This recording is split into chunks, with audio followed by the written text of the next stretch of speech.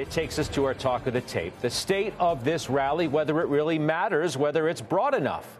Let's ask Anastasia Amoroso, iCapital's chief investment strategist, with me here at Post 9. Welcome back. Good to see you, Scott. That's the debate.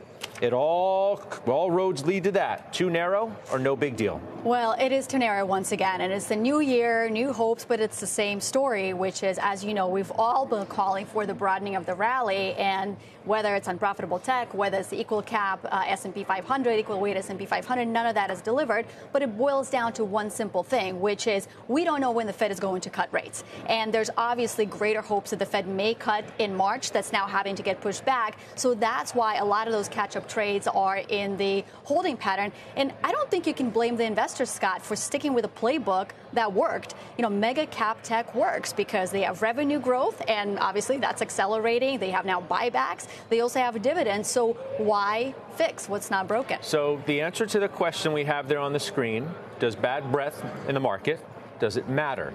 We said it's the same, but does it matter? I don't think it matters as long as the big tech leadership delivers. And obviously, going into last week, you know, we've seen some mixed messages from parts of that complex. But when Meta came out, when Microsoft came out, when Amazon delivered, that clearly tells you that this leadership is not frothy. It's not just by accident, but I think it is sustainable. Now, clearly, we would like to see other parts of the market to participate. And by the way, Scott, there's also a point to be made on positioning. Mm-hmm. You know, as much as everybody's maybe uncomfortable with the leadership and it's being so narrow, guess where people are putting their money? They're putting it in tech. If you look at the fund flows over the last 12 months, all the other sectors have really not gained except for technology. If you look at the call options that are being bought, last week was tremendous volumes in big tech, and that's what retail investors are chasing. So as long as that's where the crowd goes, I think it works. But does it weaken the foundation of the market? Does it weaken the foundation of the rally if the upper floors are putting more and more weight on themselves? Yeah, I mean, I don't think it's sustainable in the long term, right? Because at some point, you know, if those big heavy hitters carry the whole weight of the market, their valuations will get to levels that raise eyebrows. And you can't point to PE ratios adjusted for growth and say that's okay. So I do think at some point that should change. But Scott, to that point, I think it will. You know, we clearly pushed back the expectations for the March rate cut. But by the way, once we get to March, that's still two PCE reports away.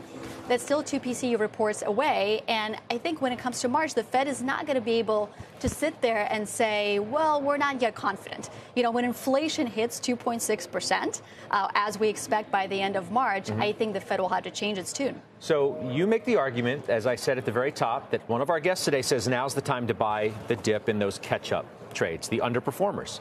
Why is now the time? Because others would argue, you know, if they were going to work, they would have already worked, and maybe you need to wait for that first rate cut before you feel confident enough to buy those stocks. I don't think you wait, because as you know, the markets price in things in advance. And normally, yeah. And well, I mean, that's what we've been doing for the last 3 or 4 months.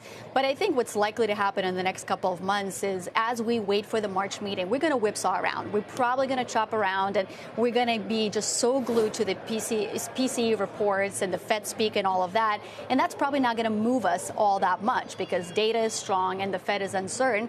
But once we get to March, and if we're right saying that the Fed is not going to be able to deny progress on inflation, they're not going to be able to say we're not yet confident when every measure of inflation you look at is on the path to 2%. I think that's what will catalyze the stocks. Now, I don't think today is the only day that you have the opportunity to buy them, but over the next month and a half, I would be buying in and stepping in and buying those areas of weakness leading into the March FOMC. Do you think it matters if they go in March or if they go in May or June, as long as you know that the likelihood appears to be that they are going to cut rates this year?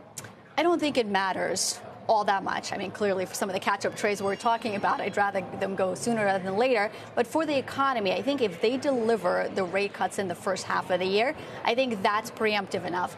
Scott, we talked about, you know, kind of the piles of debt that are out there. And the reason I'm not concerned about this very moment is because they will likely be refinanced at lower rates if the Fed delivers the rate cuts in the first half of the year.